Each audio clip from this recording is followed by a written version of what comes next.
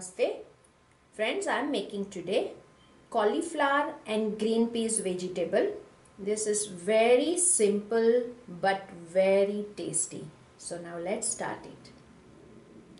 Taking oil, and this is going to be a very simple with no more spices but very tasty. So once the oil gets hot, mustard seeds,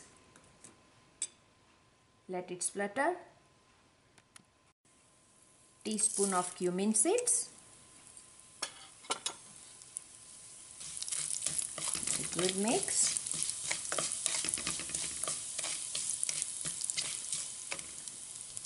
In this vegetable, I am not going to add red chili. I am making with green chili.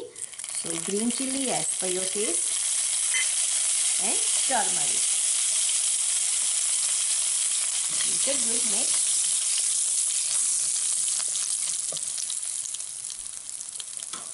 Now, these are my washed cauliflower, and don't cut it into very small pieces. It should be something like this. Okay, so adding cauliflower inside. I'm not going to add potato in this, but if you wish, you can add potato at this time.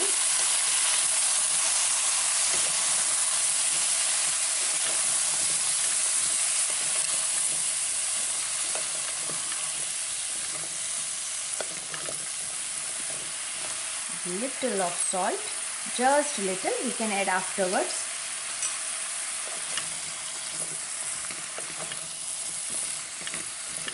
And now cover it and let it cook with the steam.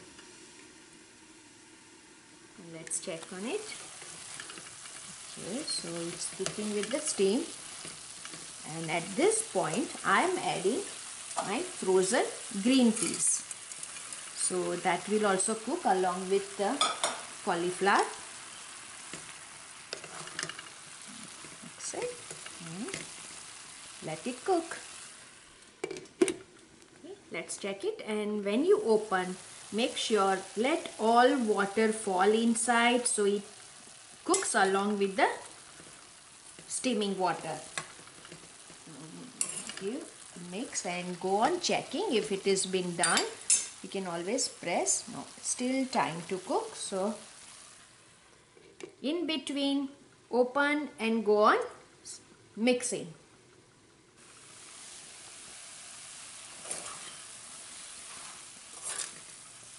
It's almost done, and when you add salt in the beginning, vegetable cooks little faster.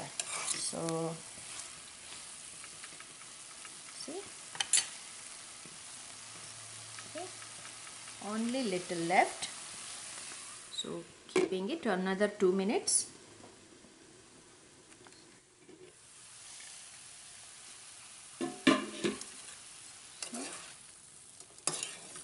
See, now the quantity has also reduced. Let's check it. Look at it. So it's been now cooked very nicely, even the green peas also. So at this time now, I'm grating some ginger. This is going to be just a ginger and green chili and the coriander powder. Very simple but very tasty.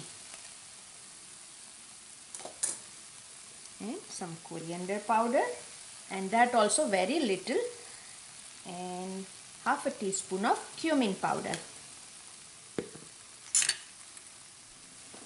Just a teaspoon of sugar. Give it a good mix.